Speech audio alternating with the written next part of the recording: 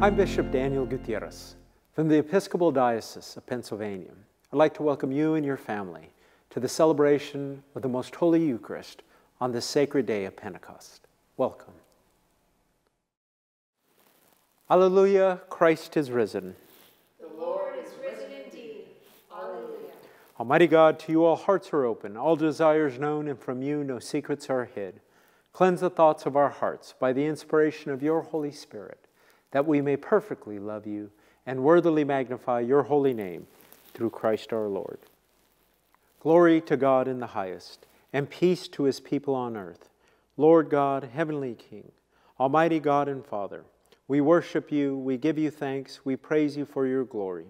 Lord Jesus Christ, only Son of the Father, Lord God, Lamb of God, you take away the sin of the world, have mercy on us. You are seated at the right hand of the Father. Receive our prayer. For you alone are the Holy One, you alone are the Lord, you alone are the Most High, Jesus Christ, with the Holy Spirit, in the glory of God the Father. Amen. The Lord be with you. And also with you. Let us pray. Almighty God, on this day you open the way of eternal life to every race and nation by the promised gift of your Holy Spirit.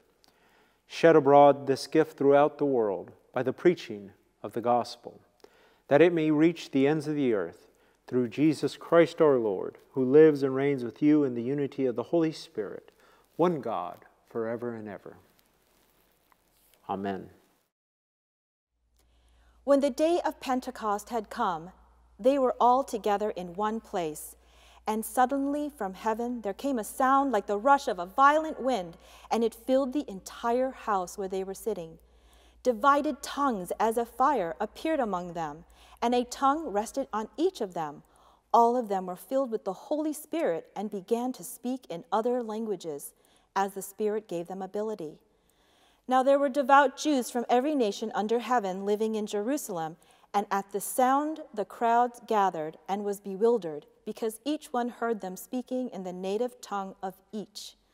Amazed and astonished, they asked, "Are not all these who are native language?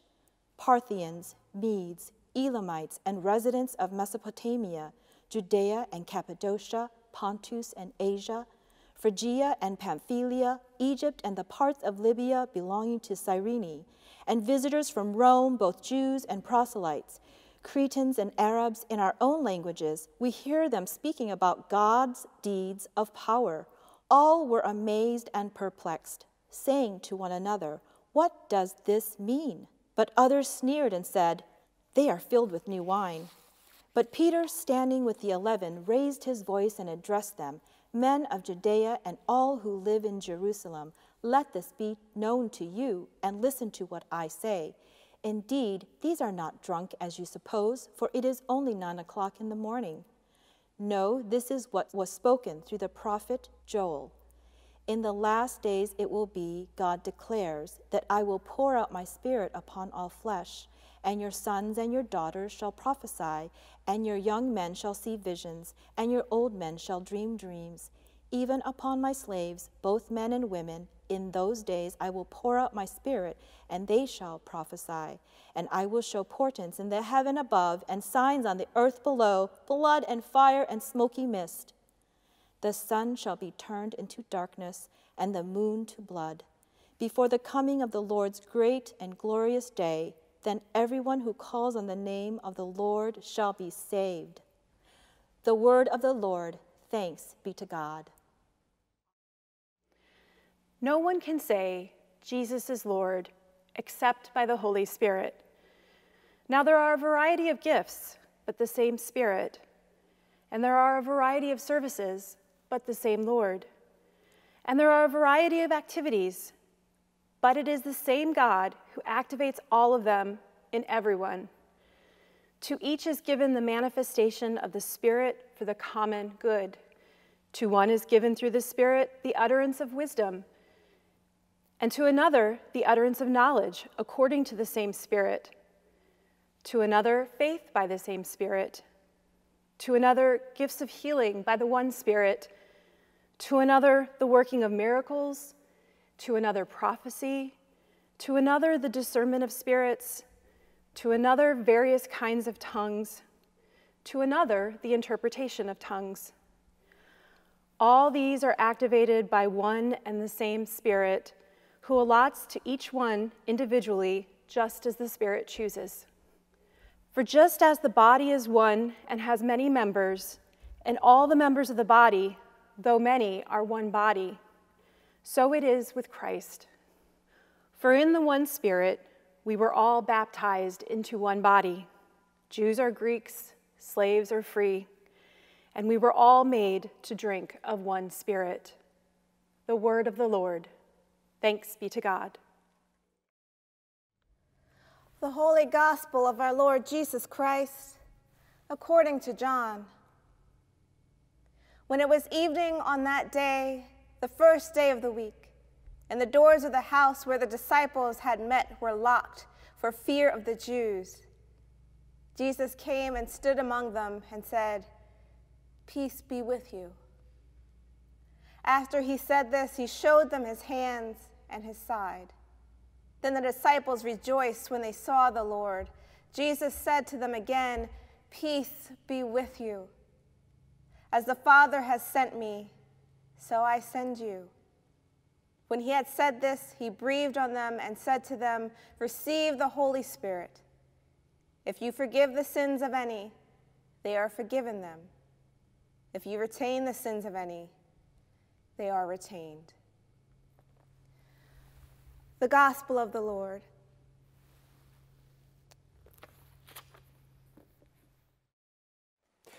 We give gratitude for the many blessings from the one true living and loving God and the beauty of Jesus Christ. My son will be 22 in a few weeks, and when he was young, we had a nightly ritual. I would tuck him in, bless his forehead, and I still attempt to bless him every night by text, and then play a word game. We would call each other responsively by name. I would begin, "Son, who loves you the most?" He would respond, "Dad, I love you the most." We would go back and forth, attempting to outdo one another in expressing our love for each other. A simple game of words and presence that attempts to describe the indescribable love, an indescribable bond between father and son. I reflected on the beauty and power of words and how in our modern culture they seem forgotten. Literature, poetry, and theater are now relegated to the back pages of the entertainment section. We are conditioned to be immediately entertained. Peace and silence have now become oddities. Look around. Children games have state-of-the-art graphics, so participants will always be mesmerized. Movies must be blockbusters, television, high definition, and the internet must be instantaneous because that's what we demand. Often we see people walking down the street with their heads buried in electronic devices. Yet somewhere in the deep recesses of our souls, inherently, we know something is missing. We know our lives need meaning. And we need words because they have the ability to lead us on this path. Because words have life. They create and they tear apart. Words can either soothe or create chaos. Words can change hearts. Especially now, in these days of physical separation, we realize what we have been missing and what we have forgotten. We long for that face-to-face conversation at a restaurant, that physical connection with humanity when we gather for worship, the simple ability to laugh, eat, and cry together. Perhaps today, we hold, or we will begin to value the meaning of words and the connection between siblings in humanity. Today is Pentecost, and I want you to think of the words and what happened in that room. But Pentecost in 2020 has profound relevance and meaning in the Diocese of Pennsylvania. We have the potential, through not only our words, but our lives, to prepare the church, to prepare us to live with the fire of the Holy Spirit, and it depends on us.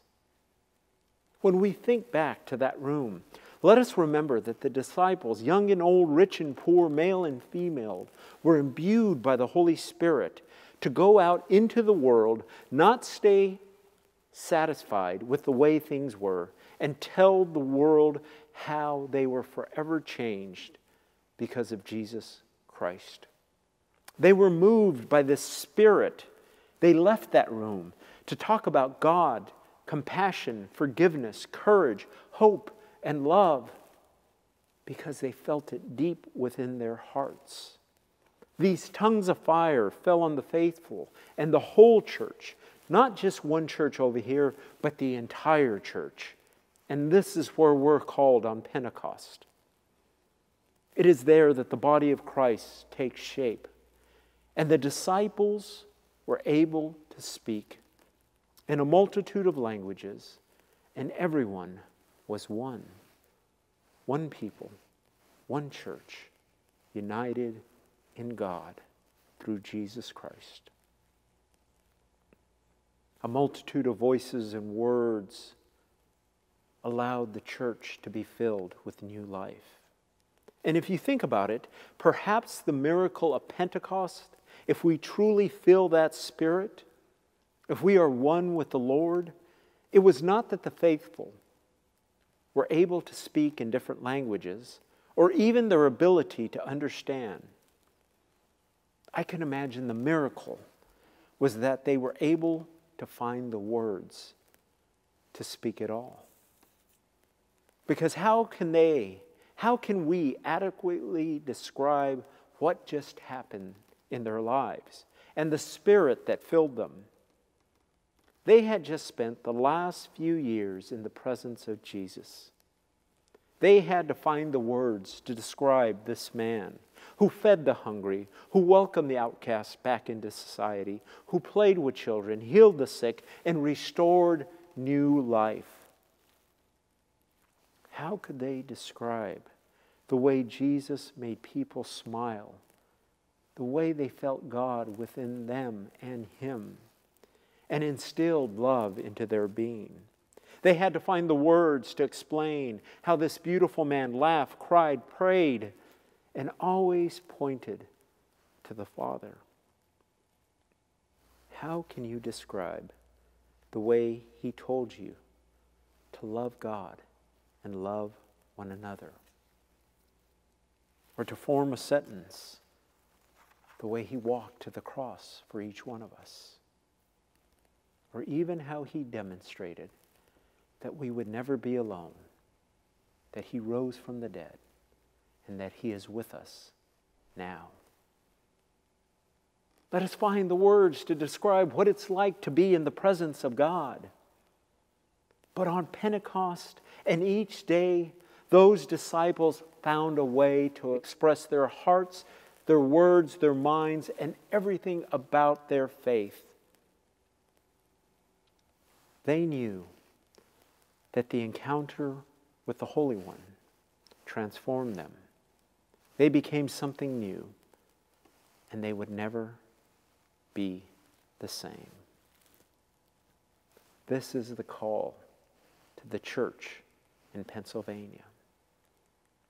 I'd like you to think for a moment. Contrary to all the illustrations we've seen in books, where they're standing there with these tongues on fire and the Holy Spirit moving, we know that they did not just sit there. They ran into the street. They were yelling that Jesus touched them, and now that I am healed. They embraced and told everyone about Jesus' loving embrace. They told about their forgiveness given to them by God. They said, Jesus looked me in the eye and said, I love you. People thought they were intoxicated, and they were on God. This is our Pentecost. During this time of pandemic, of sorrow and loss, we also have a time for gratitude for things we have taken for granted, including our faith, including the knowing that Jesus is with us. We have found something new. And like the disciples, we must find a way, through whatever means, to proclaim Jesus Christ through our words and our lives. It should not be difficult, because over this time, we have come together in seeming darkness, and we have brought light into one another's lives in ways we could not imagine just a few months ago. We have checked on one another. We have prayed together more than ever. We have given our gifts to the poor, and we are learning day by day, hour by hour, minute by minute, to place God at the center of our being.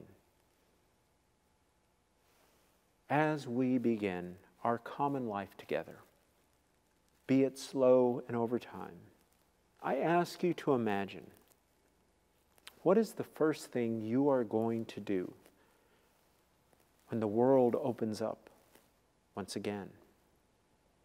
Will it be a retail shop or a restaurant that will be our first visit? Let the Holy Spirit guide you. Let us give thanks to God. Let us focus on God and how God's divine love gives life. Let us cast away those worldly things. And the first thing we should do is fall on our knees outside of our homes and give thanks to God. When we do so, in this new time, in this new era, with God at the center, we will build this church. We will not be afraid to transform and renew. We will find the words to speak our faith, and we will speak it openly and freely and proclaim Jesus Christ and the love of God. We will no longer be hesitant to love God and one another as Jesus acts. The Spirit of God has caused the church to reimagine its shape and its ministry for over 2,000 years. Yes, the world is the one that encourages violence, injustice, greed, division, sin, evil, and all forms of death and destruction of human beings, and even the earth itself. But now is our time. Let us show the beauty and meaning of God. The Spirit is moving through each one of you. It's moving through our churches, and it is moving profoundly in your lives. So today on Pentecost, the fire is within. The fire covers you. Go out and proclaim the loving faith found in our Lord and Jesus Christ. So listen, God is calling us by name. He says, I love you the most. Then we respond, no, I love you more. We go back and forth throughout eternity, knowing in our hearts that we are unconditionally loved by the one who loves us the most. It's no longer a game. Let us go out and express that love. Let us build the church. Let us live and love with one another. Let us be that one love with God and one another. Amen. We believe in one God, the Father, the Almighty, maker of heaven and earth, of all that is seen and unseen. We believe in one Lord, Jesus Christ, the only Son of God, eternally begotten by the Father, God from God, light from light, true God from true God, begotten, not made, of one being with the Father. Through him all things were made. For us and for our salvation, he came down from heaven. By the power of the Holy Spirit, he became incarnate from the Virgin Mary and was made man. For our sake he was crucified under Pontius Pilate. He suffered death and was buried. On the third day he rose again in fulfillment of the Scriptures. He ascended into heaven and is seated at the right hand of the Father.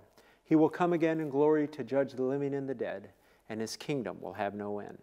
We believe in the Holy Spirit, the Lord, the giver of life, who proceeds from the Father and the Son. With the Father and the Son he is worshipped and glorified. He has spoken through the prophets. We believe in one holy Catholic and Apostolic Church. We acknowledge one baptism for the forgiveness of sins. We look for the resurrection of the dead and life of the world to come. Amen. Father, we pray for your holy Catholic Church. That we all may be one. Grant that every member of the church may truly and humbly serve you. That your name may be glorified by all people. We pray for all bishops, priests, and deacons. That they may be faithful ministers of your word and sacraments. We pray for all who govern and hold authority in the nations of the world. That there may be justice and peace on the earth. Give us grace to do your will in all that we undertake. That our works may find favor in your sight. Have compassion on those who suffer from any grief or trouble. That they may be delivered from their distress. Give to the departed eternal rest. Let light perpetual shine upon them. We praise you for your saints who have entered into joy. May we also come to share in your heavenly kingdom. Let us pray for our own needs and those of others.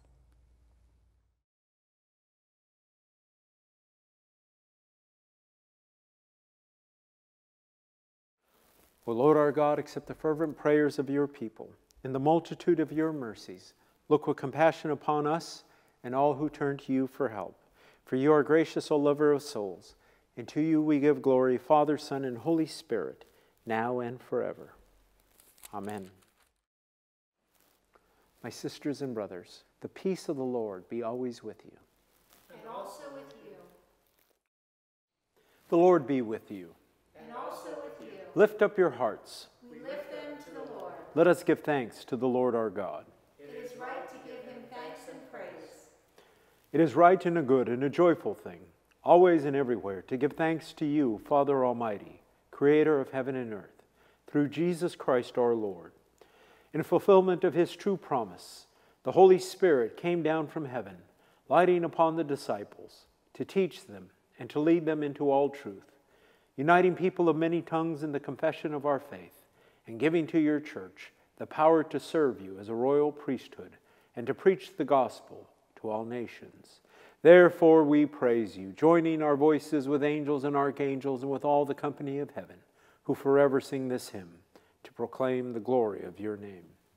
Holy, holy, holy Lord, God of power and might, heaven and earth are full of your glory. Hosanna in the highest. Blessed is he who comes in the name of the Lord. Hosanna in the highest. We give thanks to you, O God, for the goodness and love which you have made known to us in creation, in the calling of Israel to be your people, in your word spoken through the prophets, and above all in the Word made flesh, Jesus, your Son. For in these last days you sent him to be incarnate from the Virgin Mary, to be the Savior and Redeemer of the world. In him you have delivered us from evil and made us worthy to stand before you. In him you have brought us out of error into truth, out of sin into righteousness, out of death into life. On the night before he died for us, our Lord Jesus Christ took bread, and when he had given thanks to you, he broke it, gave it to his disciples, and said, "Take, eat. This is my body, which is given for you. Do this for the remembrance of me." My Lord, my God. After supper, he took the cup of wine, and when he had given thanks, he gave it to them and said, "Drink this, all of you. This is my blood of the new covenant, which is shed for you and for many for the forgiveness of sins. Whenever you drink it, do this for the remembrance of me."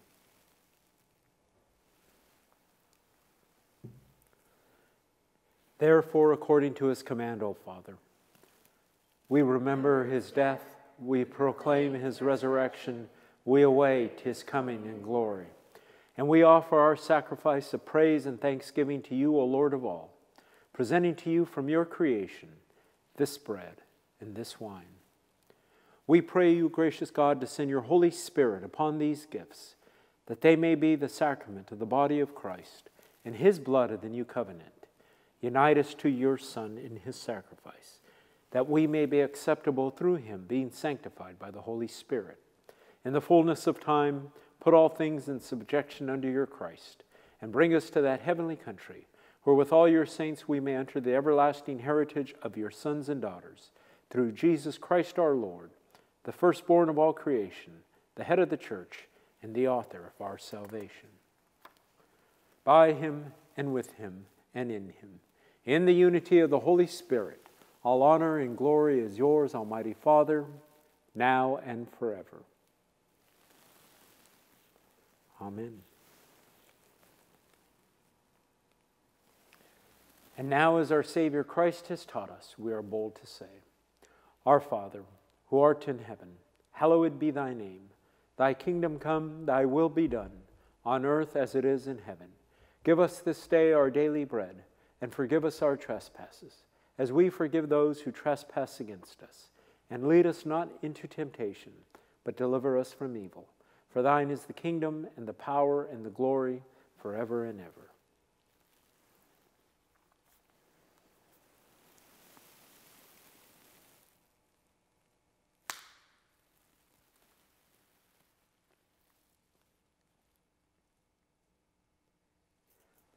Alleluia, Christ our Passover is sacrificed for us. Therefore let us keep the feast. Alleluia. My siblings in Christ, the living body and blood of our Lord Jesus Christ, for the living body and blood of our Lord Jesus Christ. Let us pray. Eternal God, Heavenly Father, you have graciously accepted us as living members of your Son, our Savior, Jesus Christ, and you have fed us with spiritual food in the sacrament of his body and blood. Send us now into the world in peace, and grant us strength and courage to love and serve you with gladness and singleness of heart through Christ our Lord. Amen. May the peace of Christ go with you wherever he may send you. May he guide you through the wilderness and protect you through the storm. May he speak to you in those long silences and hold you in the darkest of nights. May he make his heart your heart, so that you will bless everyone that you meet. And may he bring you home rejoicing at the wonders he has shown you, filled with his hope, his peace, and his never-ending love. And may you see Christ in every person you encounter, and may they encounter Christ through you. And the blessing of God Almighty, the Father, the Son, and the Holy Spirit, remain with you and those you love, this day and forevermore. Go in peace to love and to serve the Lord.